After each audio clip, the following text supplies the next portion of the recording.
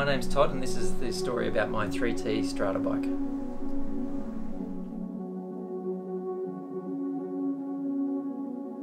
It's a bit of a mongrel of a mix of components. Shimano XTR derailleur, we've got SRAM 10-42 rear cassette and a Wolftooth 50 chainring on Dura-Ace cranks. So it's a bit of a mix of components there, but I think that's what's really required for making this style of bike.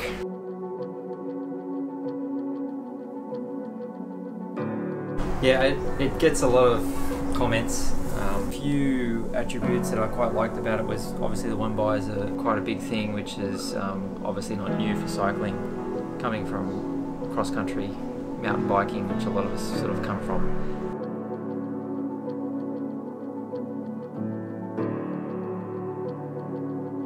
So I really didn't know the best quite setup, so Greg Charlberg and I at Wheelhouse worked out the best configuration for the drivetrain. It wouldn't quite work that well if you were just limited to one particular brand.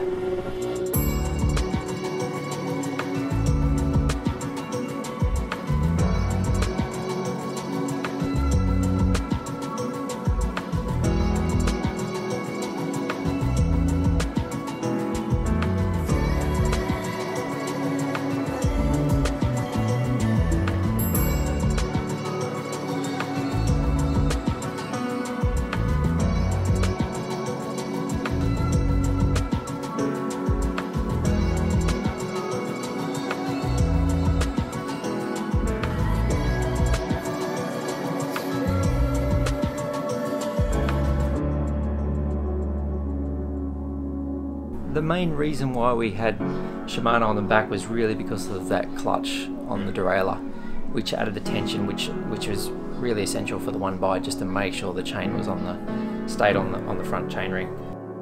This bike is probably it's probably about 13 months old for me now. I feel like I know it completely in and out now. Out of 13 months, the chain's dropped off once, which is really surprising. You know how many times you drop a chain in a 2x compared to how I've dropped it once. I think it's just backpedaling for some reason on a corner or a bump or hit a pothole or something like that, and the chain's come off.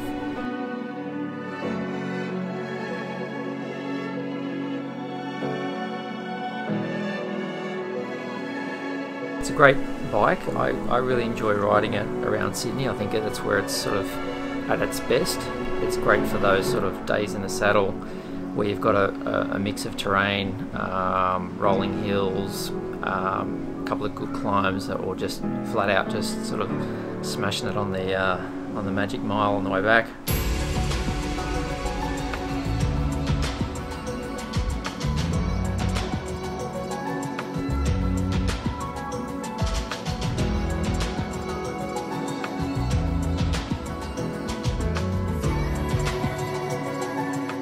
Got some Wheelworks, New Zealand Wheelworks make rims on there which are a decent size. There's 28mm tyres on there, but they actually measure 30mm, so the clearance is very tight.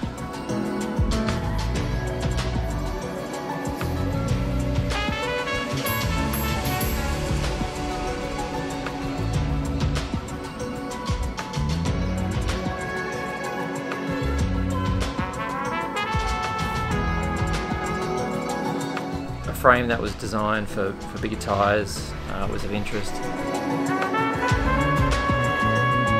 Obviously disc brakes was a prerequisite, that was essential.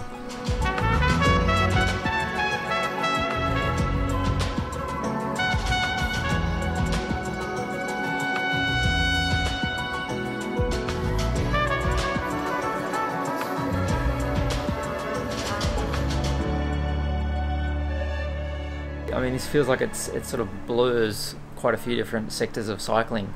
So yeah, that was one of the things that appealed to me. I've always been sort of selecting unique sort of bikes and ones that sort of push the barrier. It definitely doesn't get shoved into one particular category, and that's what I like about it.